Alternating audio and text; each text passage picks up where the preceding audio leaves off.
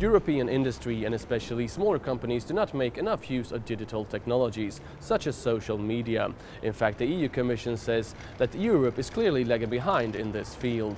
But the EU authority also proposed support measures for companies to make them become more digital. One of the more concrete measures to digitize the European industry involves creating so-called innovation hubs. According to the EU Commissioner for Digital Economy, Günther Oettinger, these should be regional centers where companies could try and test digital solutions and also get advice from experts. Dieses Zentrum benötigt IT-Spezialisten,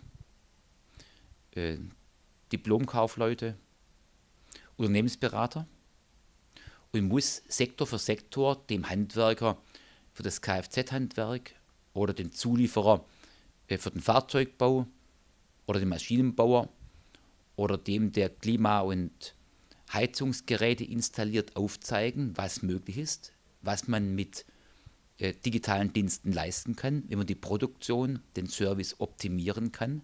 The Commission will use €500 million from the EU budget for the centres.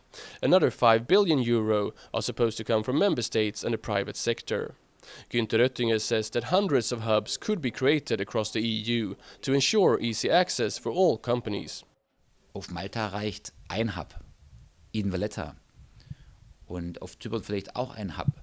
Aber in Frankreich, in Deutschland, in UK, in Spanien, Italien brauche ich mit Sicherheit 10 Hubs oder mehr. The measures are supposed to be especially beneficial for small and medium-sized companies, SMEs. They are in general not very digital. For instance, only 14% sell their products or services online, and very few use advanced digital technologies like cloud computing, mobile solutions and social media. According to Andreas, EU Commissioner responsible for the digital single market, Europe is still full of digital borders that smaller companies simply cannot cross. Just to get licenses, as average, small companies, they have to pay 9,000 euros in each country. For small companies, it's a huge amount of money, and sorry to say, today we say to our small and medium-sized companies, stay at home. At the SME organization UEAPME, they welcome the Commission's proposal.